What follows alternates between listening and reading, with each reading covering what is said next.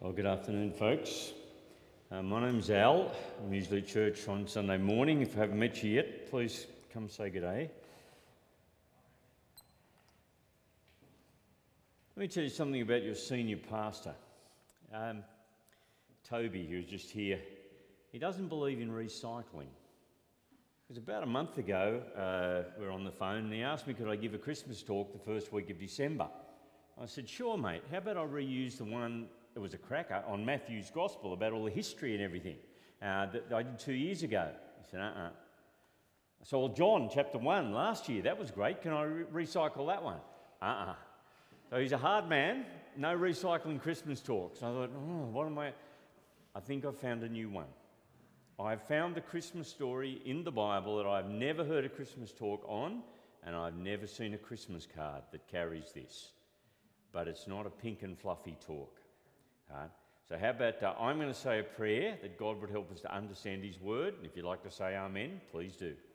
Okay. Our Father, we ask now, please, that you'd open our hearts and our minds to understand your word. And we ask this in Jesus' name. Amen.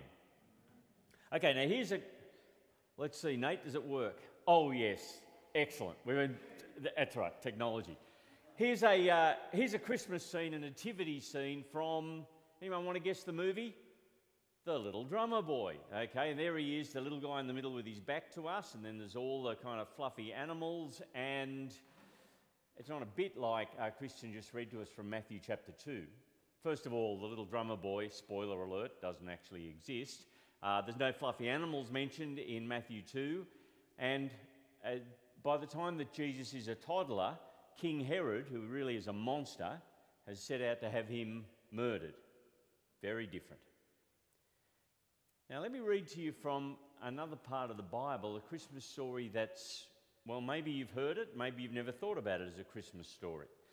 It's from the book of Revelation. Now, the other word for Revelation, the last book of the Bible, is the Apocalypse of John. And when you think apocalypse, it doesn't mean zombies everywhere and that sort of thing. That's great fun on a rainy Saturday afternoon, B-grade movies. Although I cannot get Kathy to like zombie movies. I don't know. Anyway, I'm working on it. No, it doesn't mean that. How did I get there? Apocalypse means, the Greek word apokalypto means I reveal.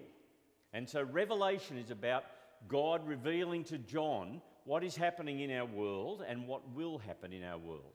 And it uses symbolism like word pictures, metaphors, numbers, etc. Revelation chapter 12, here we go. This is a Christmas story. A great sign appeared in heaven, a woman clothed with the sun, with the moon under her feet and a crown of 12 stars on her head. Now, almost always in Revelation, when you see the number 12, it's referring to the people of God.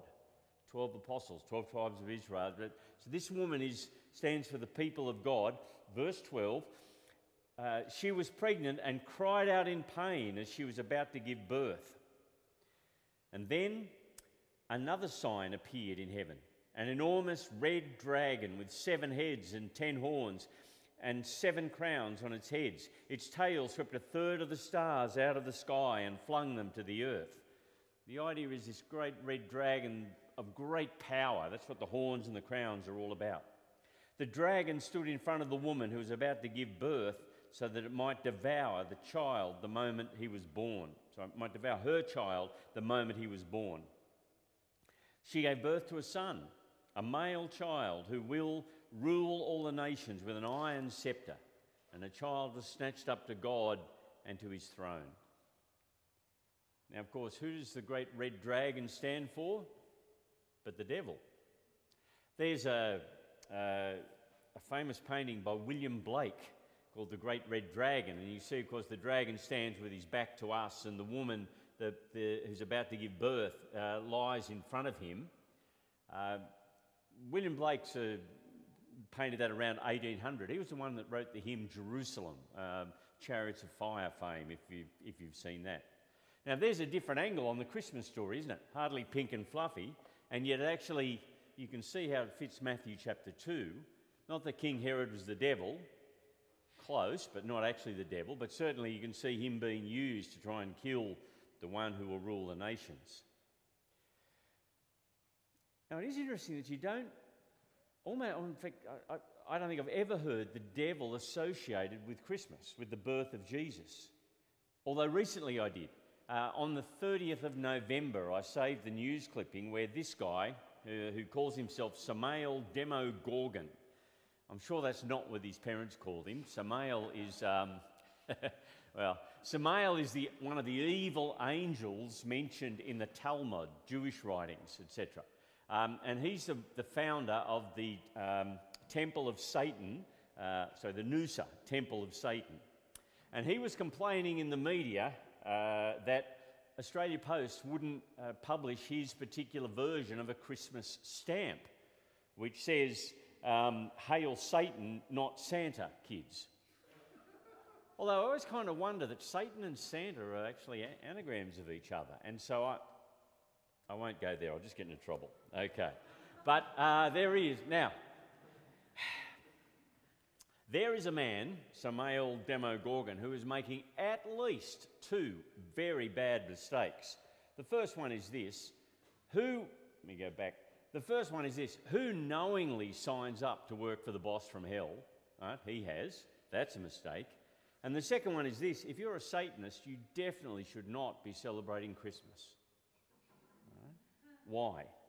Well, it's all about why Jesus came into the world. And let me show you, in the next 20 minutes or a bit less, I'd like to look with you at one verse out of the New Testament that's about Christmas. And here it is. And like I say, this would make a great Christmas card. I've just never seen it done. The reason the Son of God appeared was to destroy the devil's work. The reason the Son of God appeared, the whole reason for Christmas, Jesus being born, is he came to destroy the devil's work. So let's have a look at just two things. Right?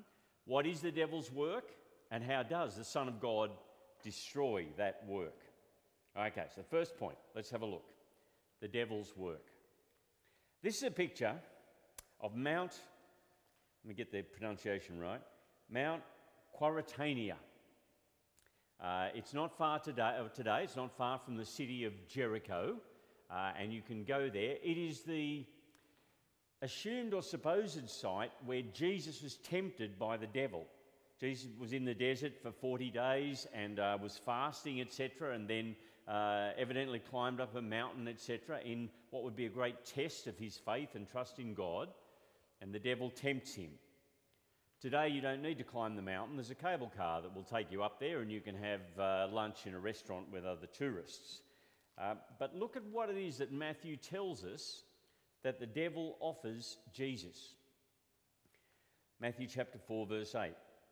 Again the devil took him to a very high mountain and showed him all the kingdoms of the world and their splendour. All this I will give you, he said, if you will bow down and worship me. Now here's the irony. At a certain level, that is actually a real offer. Why? Because the Bible tells us that at a certain level, the devil really does rule our world. The New Testament talks about, well, here's some titles that different New Testament writers give to the evil one, the devil. In John chapter 14, he's called the prince or ruler, depending on how you translate it, the prince or ruler of this world. In Paul's second letter to the Corinthians, he's called the god of this age. In the book of Ephesians, the Apostle Paul calls him the ruler of the kingdom of the air. In fact, this whole world will be talked about as the dominion of darkness. Or John writes in his first letter and says the whole world is under the control of the evil one. How is that possible? Notice I said at one level, because ultimately God, the Creator, is in control of everything. But God has given the evil one, the devil, the rule of our world or control of our world as a consequence of us walking away. We believe the lie, we walk away from him, and God gives our world into his control. And you might think, oh yeah, but it's kind of embarrassing, really. Can you really believe in the devil these days? Well, Hollywood certainly does. You go to the Wikipedia page and look up movies about the devil. I counted 110 different movies that have been made all about the devil. And I see more and more television shows as well about him. And all around our world, in ancient cultures, people have lived in fear of what? Of evil spirits, of the occult, of these supernatural evil beings. And sometimes that even leaks out into our culture. But you think, well, can sophisticated first world people really believe in the devil? I think if you have eyes to see it, you see it at work. There's so much pain and suffering and evil in our world. And I mean, even this morning, I was trying to think about how do I talk to these guys about this. And I got up early. I'm sitting there, just as I'm eating my muesli. I love to listen to audio books, and I found an absolute cracker on Audible. Robert Andrews is a historian. I've just been told about him, and I'm listening to his book called The Storm of War, which is a history of the Second World War. If you're into history, it's brilliant. Robert Andrews, Andrew Roberts, back to front. Andrew Roberts, okay. The Storm of War. Anyway, I'm about 10 hours into 27 hours of it, and he's got to the chapter on the Holocaust. And I've actually had to turn it off a couple of times because I can't keep listening to it, because he actually drills down about Auschwitz and the other death camps and the way in which people were killed and the way in which bodies were disposed, and he gives eyewitness accounts from those who were forced to be the muscle that made all of this happen, and you can feel the evil ooze out of it. And that all happened just a few years before I was born. It's like, it's not long ago when you're my age. You feel like, how could people do that? I thought, oh man, so I turned it off. I thought, need a break. So I've opened up the iPad to go and read one of the newspapers, and first thing is an article by a journalist saying he thinks war with China is inevitable. And I thought, really? We're going to do it again? And folks, I'd put it to you, there's something broken in our world. I mean, human beings, sure, we're capable of evil and stuff, but there's just a whole level of evil and malevolence in our world that seems beyond what humans can do. From the highest level, like nation and nation, down to tribal, down to poison relationships between people who once loved each other. Now, the Bible says the devil, or Satan, different names for the same being, is real as a spiritual being and is powerful, but not as powerful as God. There's no dualism. It's not an arm wrestle between equal powers. But that the devil is bent on separating humanity from God. Why? Well, I think fundamentally to dishonour God, but also to see humanity destroyed as we're separated from the one who gives life itself. His name, the devil, diabolos, as it comes as in Greek in the New Testament, means slanderer or accuser. Satan is from an Aramaic word meaning adversary. Now, where did he come from? Where does Satan arrive? The Bible works on a kind of a need-to-know basis. There's all sorts of things we'd love to... Funny how when you speak on this, there's all questions that people have. It's more like the Bible says, look, this thing is real, he's powerful, stay away from him. But there's a whole lot of questions that we don't get answered. There's some Bible passages in Isaiah chapter 14 and Ezekiel chapter 28, they're Old Testament prophecies, that talk about kings being like a morning star and being cast out of heaven. And people have said, oh, this obviously applies to the devil. The trouble is, when you drill down and read it carefully, Isaiah chapter 14 is actually about the destruction of Babylon, and Ezekiel 28 is about the judgment on the king of Tyre. It's just the idea of a great one having fallen and being destroyed. A lot of what popular belief about the devil comes from John Milton's poem, Paradise Lost, which is written in 1667. Now, I need to confess, I haven't read Paradise Lost. It's 10,000 lines long, okay? So if over the coming holidays you've got, a day spared, read your Bible instead. Okay.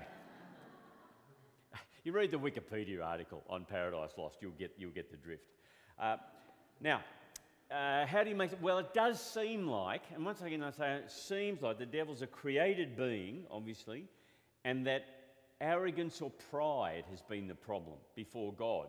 So why do I say that? When the Apostle Paul writes to Timothy in 1 Timothy chapter 3, he writes about choosing people to be leaders in the church. He says, be careful who you choose. Why?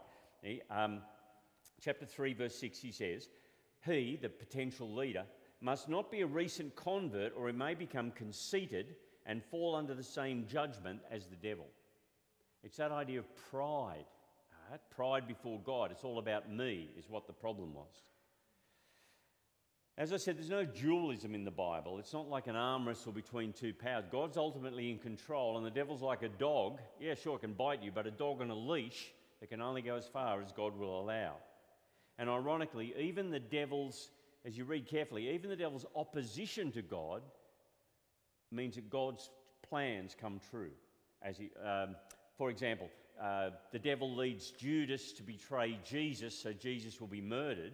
Yes, but ultimately that brings about God's great victory of making forgiveness possible through Jesus' death and resurrection. Now, what is the great... Okay, so that's a picture of what or who he is. What's his great weapon? Well, in those 110 movies about the devil, back in the 70s with The Exorcist, etc., it was, heads spinning around, green vomit, then it turned to be little ladies speaking with voices like Darth Vader and all of that, and then whatever the latest CGI version is.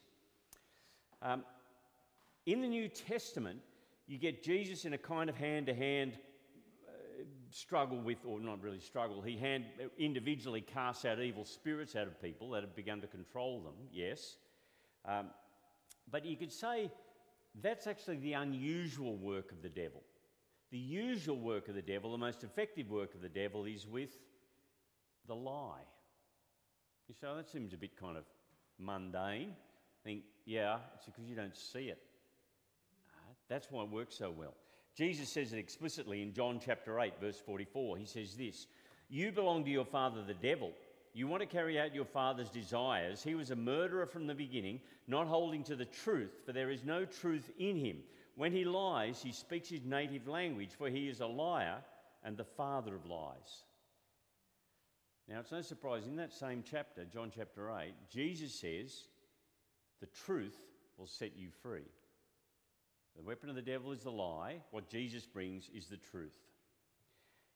I made a little list. I've got about 6 or 7 of the devil's most effective lies at the moment. Here we go. I'll read you a few, see if you've heard them. You might think, yeah, if you follow that rabbit down the rabbit hole on that lie, you can see what happens. First one.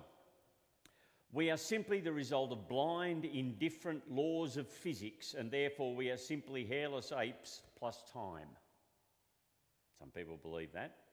Or, the way to happiness is to put yourself first.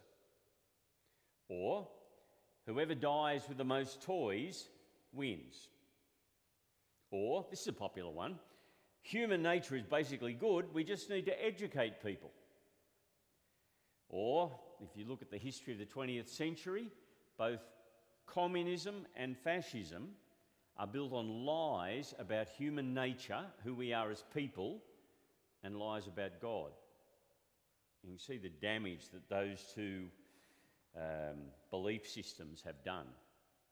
Or, here's one from Hollywood. The greatest trick the devil ever pulled was convincing the world he didn't exist. Right, from the movie The Usual Suspects. And that's partly true as well. Lots of people say they don't believe in the devil. Or I guess the devil, what's he do? Well, simply distracts people with the latest bright, shiny thing. Like kind of who has time to think about anything? We're busy chasing whatever it is. But the greatest lie of all, you'll see in Genesis chapter 3. So brilliantly explained. You get the picture where the man and the woman who represent humanity and the snake or the serpent that represents the evil one. And what's the lie? The lie he brings is this. God doesn't really want what's best for you, and God doesn't really know what's best for you. Right? So if you disobey him and make your own rules, you can be like your own little God. And doesn't that lie come to us every day? Does God really know best? Does God really care? I'm going to do my own thing. That's the lie. And of course, Satan not only lies but blinds people to the way to be forgiven and to know God. In 2 Corinthians chapter 4, the Apostle Paul says, "The God of this age has blinded the minds of unbelievers so they cannot see the light of the gospel that displays the glory of Christ." It's like in Jesus' story about the four soils when the seed lands on the path and the birds come and snatch it away. He says that's the devil. The people hear and the devil snatches the word away before people can truly hear it.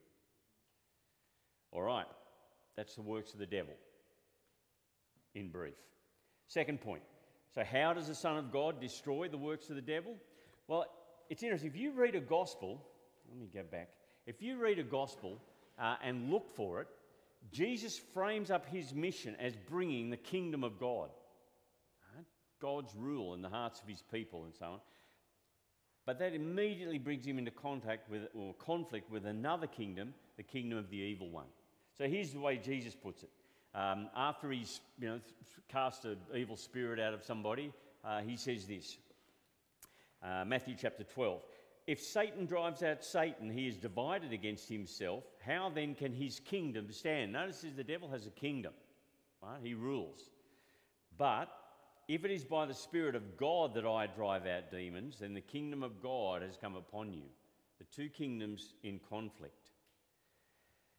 Now that conflict with the evil one, it happens particularly where Jesus is there teaching and preaching, but that's really just the opening round or the entree of the whole thing. We get to this, back to those 13 words. The reason the Son of God appeared was to destroy the devil's work. How does that work? Remember, one of the names for the devil, one of the translations of the devil is the accuser. Now, how does that work? What gives the devil his ultimate power over humanity? And that's this. It's our guilt. God is just and a judge, and God must punish wrongdoing. And we all do wrong stuff. We ignore God, we do the wrong thing, we break his laws, we mistreat other people, and God's justice says someone has to pay for that.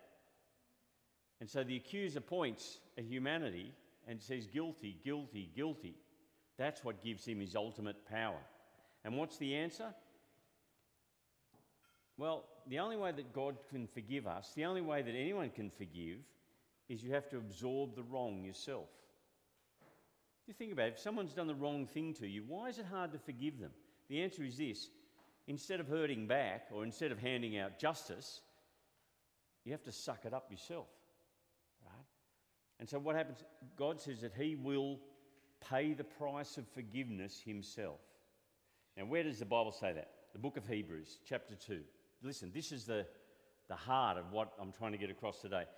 Hebrews chapter 2:14. Since the children, meaning the children of God, right? Since the children have flesh and blood, he too, meaning Jesus, since the children have flesh and blood, Jesus too shared in their humanity, so that by his death he might break the power of him who holds the power of death, that is the devil. There's another Christmas talk, actually. You see that? Right? He shared their humanity. He's born. Why? So that by his death he might break the power of him who holds the power of death, that is the devil. Jesus paid the price of forgiveness. That's God paying the price of forgiveness himself so that we can be forgiven and he can still be just. That's what it's all about. And so if you belong to Jesus, if you trust him, you need not fear God. You need not fear the guilt of the past things you've done. Why? Because you're forgiven. And it takes away or breaks the power of the devil. Now, the devil's defeated, that power is taken away, but things continue with him still, trying to wreak havoc, but there will be a terrible judgment day. And folks, really, when I said this isn't a pink and fluffy Christmas talk, for example, in the parable of the sheep and the goats in Matthew chapter 25, Jesus says this to those who don't know him. Matthew chapter 25, verse 41, he says this: "Then he will say to those on his left, 'Depart from me, you who are cursed, into the eternal fire prepared for the devil and his angels.'" And that is the end point of those who have ignored God and God's offer of forgiveness, and the end point for the devil. and those his angels. So, two kingdoms and no one is neutral. A lot of people would be just happily cruising along, just pleasing themselves, not giving God a second thought, not thinking about the devil, whatever. Yep, that's great, except you're actually in the kingdom of the evil one, Jesus says. In fact, to become a Christian is to change kingdoms. The Apostle Paul says this in his letter to the Colossians. He says, For God has rescued us from the dominion of darkness, there's one kingdom, and brought us into the kingdom of the Son he loves. That's what it means to become a Christian. All right. I think I've got 5 things that are troubling as a result. Here you go. Right. If you accept what Jesus teaches, firstly, our world is a spiritual war zone. Secondly, it's fought especially, that war will be fought especially on the basis of lies or truth about God. Third, no one's neutral. You're in one kingdom or the other. Fourth, most people happily living life ignoring God, believing the lies of the evil one, are in his kingdom. And fifthly, it actually takes the kindness of God to open people's eyes to see who Jesus is and to see forgiveness. Now, even when someone does follow Jesus, there's still the temptations. And the Bible has warnings about the evil one. Don't fear the devil, but be alert, right? So in 1 Peter chapter 5, verse 8, Peter says, the devil prowls around like a roaring lion looking for someone to devour. He doesn't say be afraid, he says, but be awake, right? And the temptations of the evil one will always be sugar sweet. They'll always be sugar sweet. And then James, if you like, is the other bookend on that. James chapter 4 verse 7 says, Submit yourselves then to God, resist the devil and he will flee from you. Come near to God and he will come near to you. Meaning what? In that struggle, in that testing, walk towards God and believe him. So happy Christmas. And I wonder if you think hard enough about this, it might change the way that we do think about Christmas and what Jesus has come to do. And just how brave and strong he is. And so, I ask the question, which kingdom are you in? For he has rescued us from the dominion of darkness and brought us into the kingdom of the Son he loves. We're going to have question time in a little while, Nick. Yeah? Terrific. How about you pray with me, please? Dear God, we thank you so much that you sent your Son into the world to destroy the devil's works. Thank you that he paid the price of forgiveness. I ask, please, that we may all come to know the life and love and freedom that Jesus won at such great cost. And we ask this in his name. Amen. Amen.